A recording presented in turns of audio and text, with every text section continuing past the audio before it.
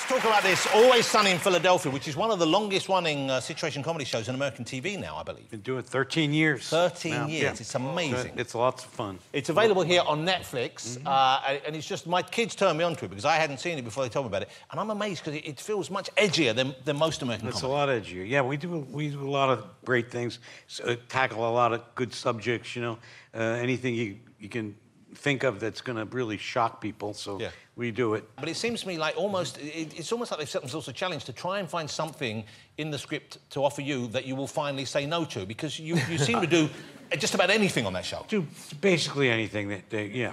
And I have a lot of fun doing it too, so it's like, I mean, I've fallen out of windows, I've done all kinds of like slime things, I've done like amazing, like you think of it, I've done it.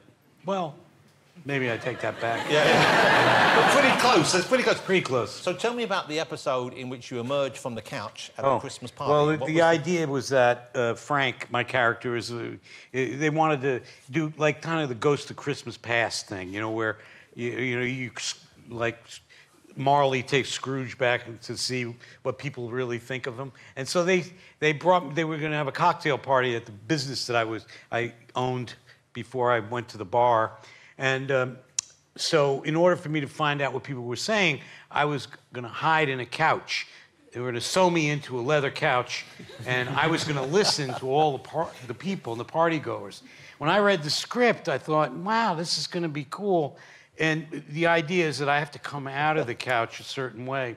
And the thing is, when I read the script, you know, and it said everything that happens in the script, and I had to come out of the couch naked, and it's so hot in there, and I'm hot. That's my big line coming out of the script, the couch, and you read it and you go, okay, you know, I'll do that. That sounds like really fun. I know the cast, I know the crew. I figure it's going to be fine, but you don't realize that you're going to be in a room with a cocktail party with like 100 people you've never seen. And I had to come out of that couch like 4 or 5 times. So the first take, I come out of the couch, hot, hot, hot, hot, and there's a clip on YouTube that you can see where she's looking at me like, she did not say her line. The director says, okay, cut. I had to go back in the couch. Let me ask you about your most famous brother, if I may, Danny. Arnold Schwarzenegger. Arnold. Boy. Yeah.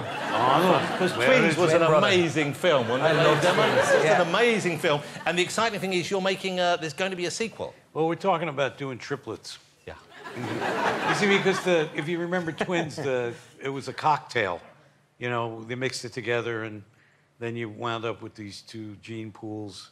But we figured, like, you could probably have another portion of that cocktail turn into somebody else. For the right price? Yeah, absolutely the right price. And can we talk about who might be the 3rd person in this family, this unusual family? Who might be the... Sorry, carry on. Well, I mean, like, one of the ideas that was floated around was Eddie Murphy. Wow.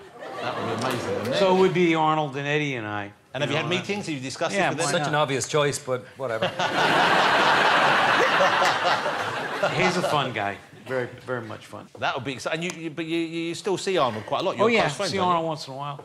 I see him, you know, in the business we're in, you get to see people intensely, and if you're doing a movie, a couple of months, a few months, and then you don't see them for a while. Like, you know, and then, you know, you bump into them, whatever. But there's always that, you know, the familial, like, bond. Because unless you had a bad time with each other, we had a great time on Twins.